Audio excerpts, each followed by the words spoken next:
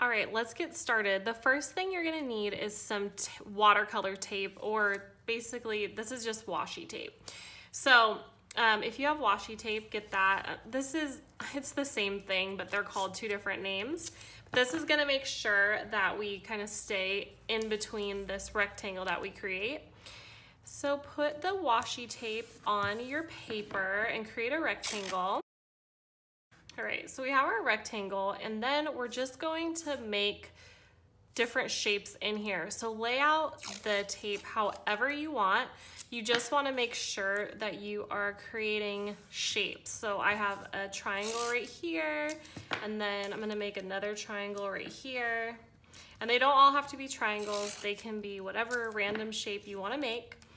But this will be really satisfying when we go ahead and take all of this washi tape off. One thing I do want to mention, that if you are making the tape come down and it crosses over like this, you are taking away the 3 corners to your triangle. So just rip this off so that you get a nice shape here. Okay, now that we have all our shapes, we're gonna mix up some colors. Now, you can do whatever your favorite colors are. You could do a palette of all warm colors. You can do a palette of all cool colors. You can do contrasting colors. For me, I love the colors of peach and a teal aqua color. So I'm gonna mix that color up now, but feel free to mix up any color that you want. If you do wanna mix up the peach, I'm using Opera Rose, a little bit of Scarlet Lake, and Lemon Yellow, and Yellow Ochre. And if you want to mix up a kind of aqua color, I'm using turquoise, and I'm going to bring in some sap green, maybe some cobalt, and just keep playing with those ratios until I get the color I want. Okay, oops.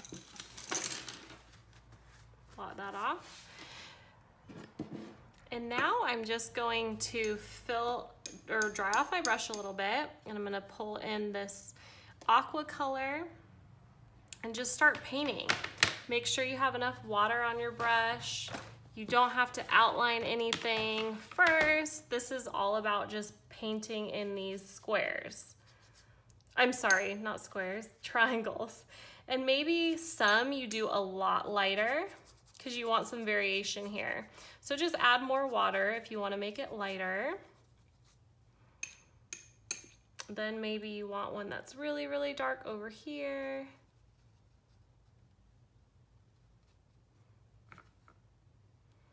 And it's okay if they're really close to each other.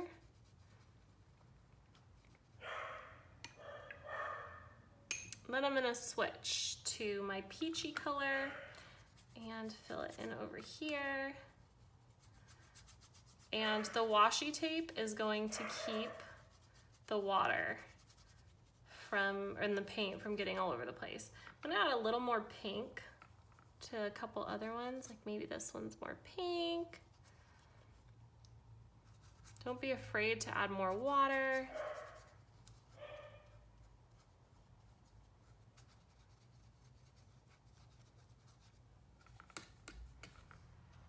Maybe this one's more dark.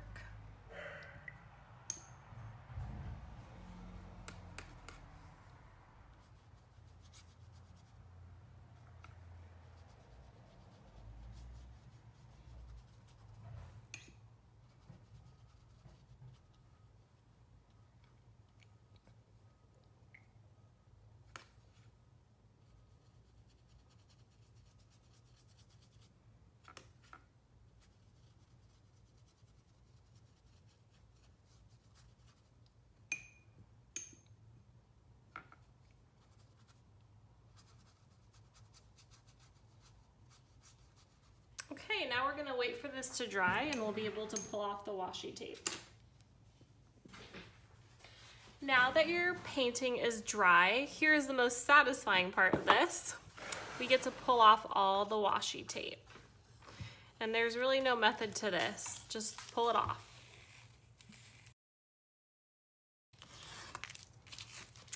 And there you have it. We have an abstract piece.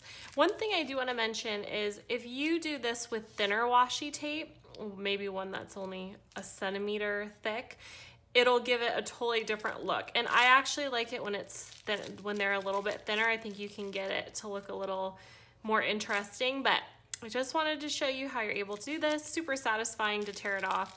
Make sure it's dry. It wasn't dry here, so that's why I got that, but enjoy. I hope you guys test this out on your own.